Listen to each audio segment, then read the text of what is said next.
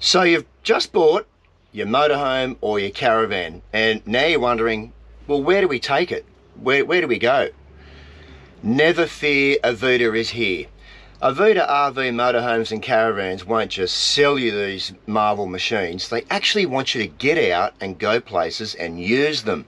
So Avuta has provided this valuable information from real world travellers out here on the road, just like us, just for you, so you can enjoy this beautiful country also in your brand new RV. So you are going to love the free or low cost camps that we've stayed in across every state in Australia, and you're going to love them. Free camps, low cost camps, we've travelled them all, and we are about to show you our top tips for all the places that you can stay at across this beautiful country. It's exciting, eh? Yeah, very. Can't wait to show you.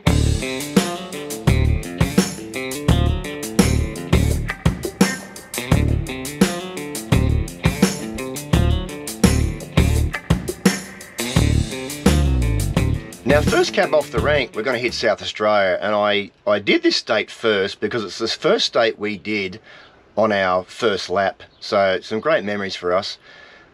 Plushes Bend on the Murray River. Sure was. This was an awesome one, right on the river. We felt like we were a million miles from anyone else. And it was $10. Yeah. Right on the river, you can swim. Happy days. Oh my God, Port Gibbon on the Eyre Peninsula. We all love this spot, kids included. We were able to park up on the cliff edge and walk down to the beach, the sand. We went for a swim. Just unreal. Again, $10. And we checked this out, guys. It still is $10. Can you believe it? And we had the joint to ourselves. You feel like a million miles away from anyone again. Yeah. Elliston, South Australia, still in SA. Walker's Rocks Campground. It was $10. It's now 20. That's right. That's low cost. One of the best beaches we've swam in. The temperature of the water was fabulous. It was flat. It was turquoise. The kids loved it. You can drive your four-wheel drive on the beach. It was just fantastic. A great spot. Certainly recommend this one. Met some good friends there too. My goodness, one of Australia's draw cards. And I'd say Shannon's top pick. Yeah, this really is in my top 5 all around the country.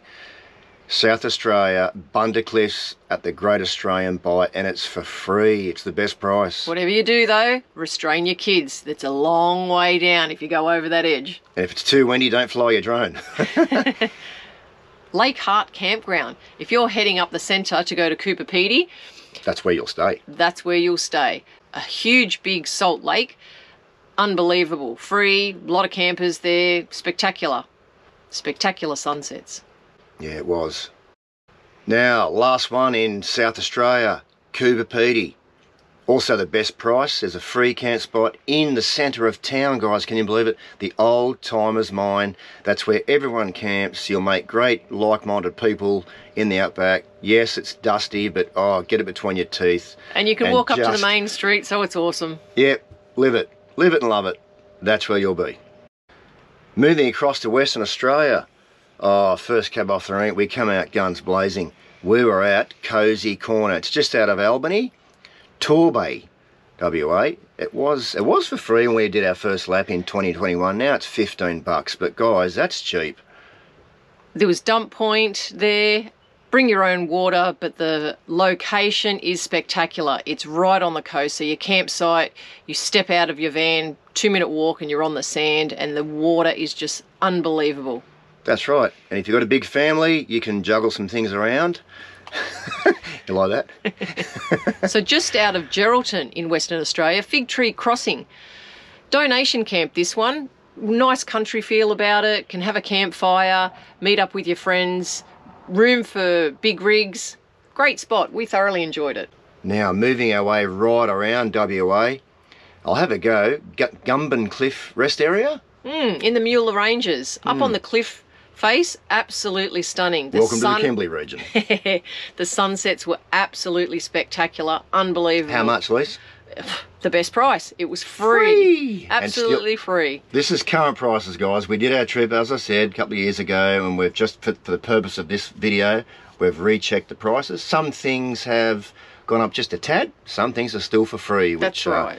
which is really, really great to And know. when it comes with something like a dump point and a toilet, even better. Mary Pool Rest Area. Another gem. This was one of my favourites. I couldn't tell you how big the land is for this particular rest area. However, the cows that just walk through your campsite, unbelievable. They walk right up to your doors and they're friendly, and it was just a fantastic stay. Give us the price, son. Free. Free. Yes, I believe there's a limit on there. From memory, it was 2 nights or 3 nights, but free. Unbelievable. Now, if you're into beach camping, press pause and write this down. Lucky Bay Beach Camp at Kalbarri. Still in WA, of course. $15. Now, guys, they're $1 million views. $15 a night. Unbelievable. Camp right on the sand. Just fabulous. Hopetoun 48-hour rest area in WA, down the bottom end. Backs onto the beach. Absolutely fabulous. 48-hour limit. Got to have grey water tanks, guys. The rangers come around and they do check. But look, we found all that process extremely friendly. And easy to walk into town. Yep, walk up to town. And this is a small site, this one. Just like maybe a dozen vans. That's about it. So get in early. Yes, that's our suggestion. Get in early. Now, into the Northern Territory. Oh, one of the gems of Australia, really. Not a lot of free camping at Kakadu. There are campgrounds in there, but they are paid. I think from memory, around $25. We found a free one. We did, just outside of Kakadu, and it was called Harriet Creek Rest Area. Again, sort of like a roadside rest, but off the road quite a bit. Full of dirt and dust, but the kids had a ball. Didn't they? This is oil painting stuff. Do not miss the West Macdonald Ranges. Everyone does Uluru. Now, Uluru is quite spectacular. I get it. The West Macdonald Ranges blew my mind. It did. We weren't expecting Northern Territory what we got, and it was just, like Shannon says, oil painting, spectacular backdrops, free camp spots all throughout there. Yeah. Too many to mention, but we absolutely had a fabulous time in the West Macdonald Ranges. Yeah, we didn't pick a specific one. I can't really remember where the one we stayed was, but multiple rest areas, guys, because you can just basically pull up anywhere. It is a national park. All the national park laws apply. So, but knock yourself out, enjoy it. It's life-changing. That's how beautiful that part of Australia is. Moving across to the Sunshine State, of course, also known as Queensland, Calliope River Rest Area. You get this one at the best price too, and oh my goodness, it's beautiful. There's a north side and a south side, and there's room for hundreds of campers. And even though you might think, oh, I don't want to camp alongside hundreds of campers, you have that much space, you don't feel like you're on top of anyone. And to say peaceful at night, understatement, it was just beautiful. You can fish there too, if you're a keen fisherman, when the tide's right. Yeah.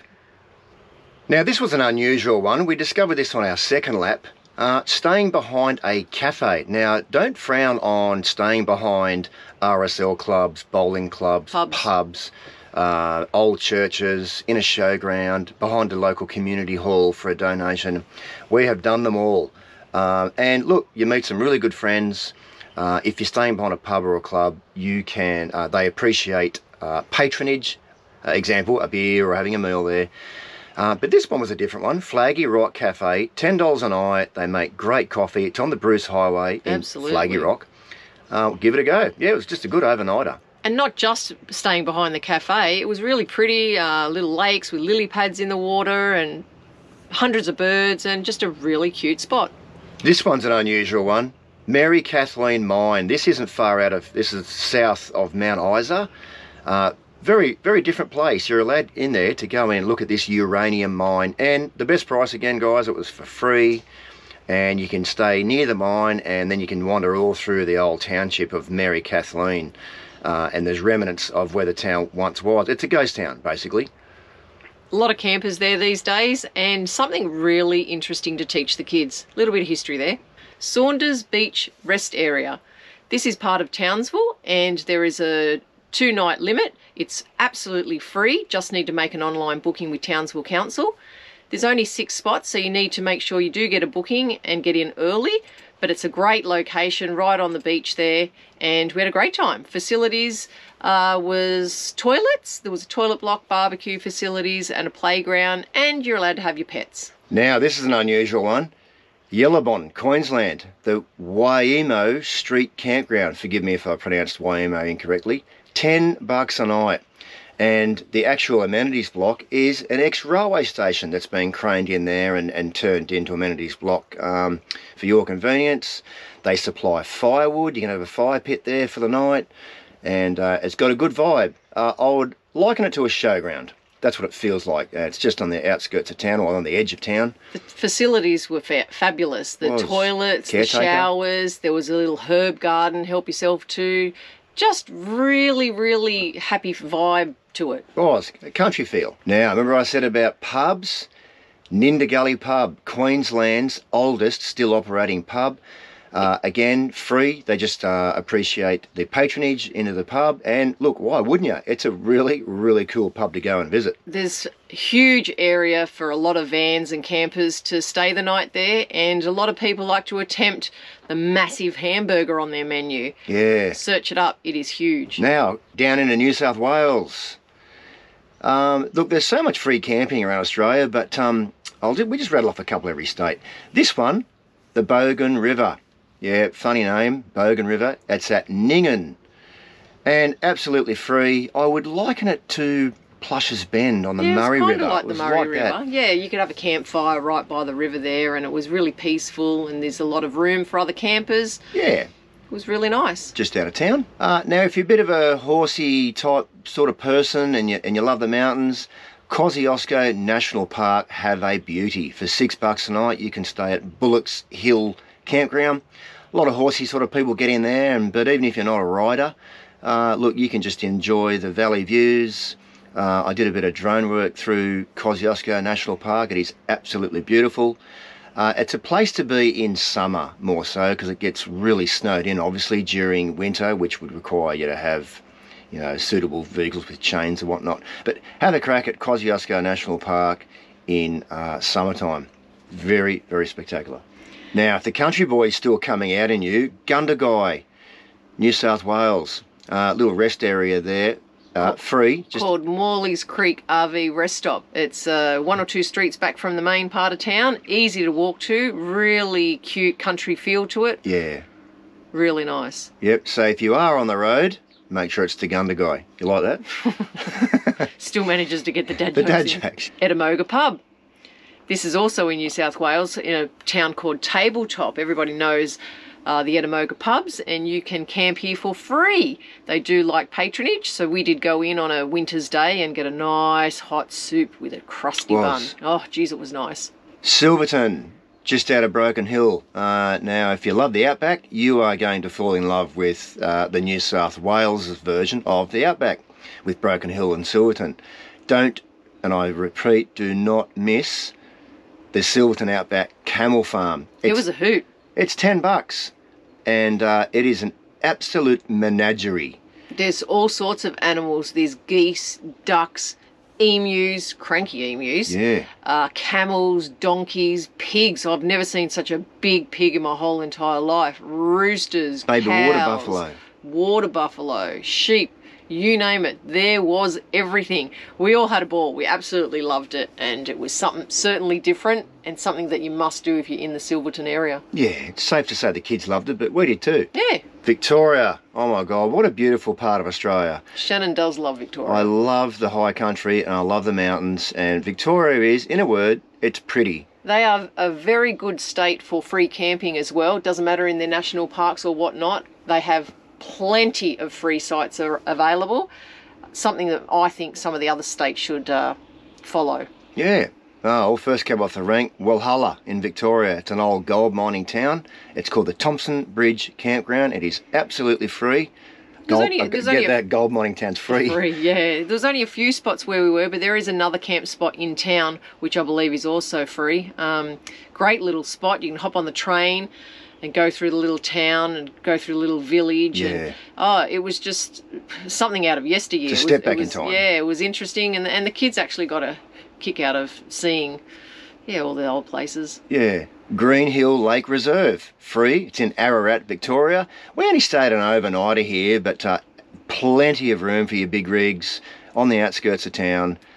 Look, for lake camping, it was pretty. It was spectacular. The amount of water taps, dump point, toilets, big open spaces. It was pretty. The sunsets were killer. Like I said, a lot of space, ducks, just beautiful, really, really pretty and free. Unbelievable. Hamilton's Crossing camp area. This was a hidden gem. We didn't expect it was going to be that good. We stayed a couple of nights here. We did. We stayed a couple of nights in it. It's in a place called Barringup West in Victoria. It was about 30 minutes south of Bendigo, and it was a top spot. The minute we pulled up, we knew we weren't staying overnight. We wanted to stay longer. Right along a little river, we had campfires. We cooked our meals on the campfire as well. Bonnie was able to get out and have a little walk around, and it was just tops. Nug Nug Reserve. Look, this was free. Was it ever free? I can't remember whether it was free when we went or whether it was the $7.50. I don't remember. But again, cheap, a fellow camper put us onto this one. And this is the thing about travelling and meeting fellow travellers, is that they give you their top spots to camp at. And sometimes it's fantastic. It was great. We were able to have campfire. We taught Chloe to ride a bike there. We did. We just had a great time. Again, nice country feel about it. Tasmania. One of the hidden gems. Why don't many people go to Tasmania? Because it's, you know, its accessibility is not easy. I get it. That's right. I mean, it is expensive to go over on the Spirit of Tasmania, so you go over there, you want to make it worth your while. That's right, and you want to be able to budget for it. Exactly. So, first cab off the rank, free Kentish Park at Lake Barrington. Good little spot. Again, riverside sort of camping, country, wilderness. Just beautiful, accessible. It was just a really nice spot. Not too far out of the little town of Sheffield. If you're a bit of a country boy, this was my pick in Tassie.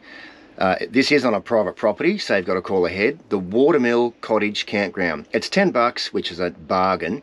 It's just out of... It's just out of Beaconsfield. Beaconsfield, yeah, the mining town. It's about 10 k's north of Beaconsfield. So if you're going to do the mine tour, then it's worth your while to just head 10 k's north, $10 a night on this beautiful little private property. It has a little lake with watermill, water lilies. Yeah. A caretaker comes around at night to collect your money, and it has a great vibe. There's plenty of room for campers, and we were blessed with good weather when we were there, so it was just really pretty. And it's the real deal, guys. You get the elderly gentleman, the caretaker, the owner of the property. He cruises around on a quad bike, says g'day, give him $10. He leaves you alone, and oh my God, what a property to love. What's there not to love? It was just so pretty. Ted's Beach, Lake Pedder. This is a free camp spot, and it's just out of Strathgordon with a massive big dam. Shannon flew the drone over the dam wall, and it was just spectacular. But the beach camp itself was really cool. You have to pay a national park pass to go through that area anyway, but it includes free camping at any of the camp spots. And Ted's Beach was fantastic. We parked just up from the water. We met quite a few fellow travellers. Some were on adventure bikes, some were in tents, and again, like us, in motorhomes, and it was just unreal. To finish off, guys, there are countless free roadside stops all around Australia. You couldn't possibly name them all, and they're forever changing. Some areas get closed off, some areas get reopened to the public. Some are just gravel pits, some are roadside stops, some are massive big areas with a dump point or toilets. And you know what? Don't turn your nose up at them. Some of them have turned out to be great spots for us. Yeah. Where you meet fellow travellers, campers. We've done homeschooling. Don't drive past the Dust Bowls. Yeah. Some of them got a vibe. So there you have it. It's all yours. Go and enjoy it all. And look, yes, take our word for it. We don't lie. We're on our second lap. So proof's in the pudding. We're actually out here doing it. That's it. It really is that good. And we're discovering new camp spots all the time. We've revisited some old ones, but boy, oh boy, there's some new ones too. Yeah, and we just want to share it with you all. You know, we have been told about some awesome places, and we are wanting to share this with you. Yeah, have a crack, guys, and just love it. Hooroo. See ya.